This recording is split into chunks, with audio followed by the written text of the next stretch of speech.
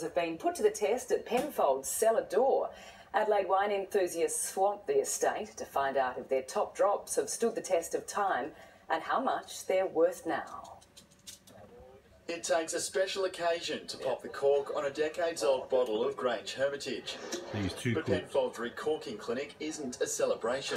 Wine lovers are here to find out how much their rarest reds are worth. People can bring in any Penfold red wine that's 15 years or older. This 1953 Grange could fetch $30,000.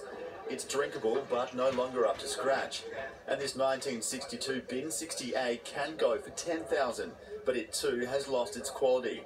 Bottles are assessed on the level of liquid, taste and smell. This one here's got low level, so it's actually, the wine might be fine, it's just at a lower level, so yeah, either drink it or enjoy it. Wines that make the grade are stamped and recorked. We've actually seen 1951, which is in excess of $50,000 to $60,000 a bottle, some terrific 54s, tens of thousands. Drops that haven't aged well are devalued with a white dot. I thought it was going to get poured down the sink, quite frankly.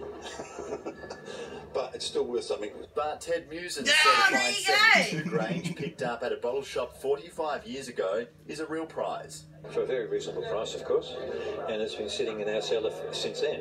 Of around 1,700 bottles tested here, more than 80% have passed and been certified.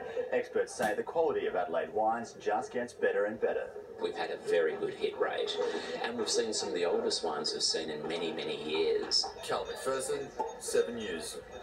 Wow, some good drinking there. Time for sport now, and so do the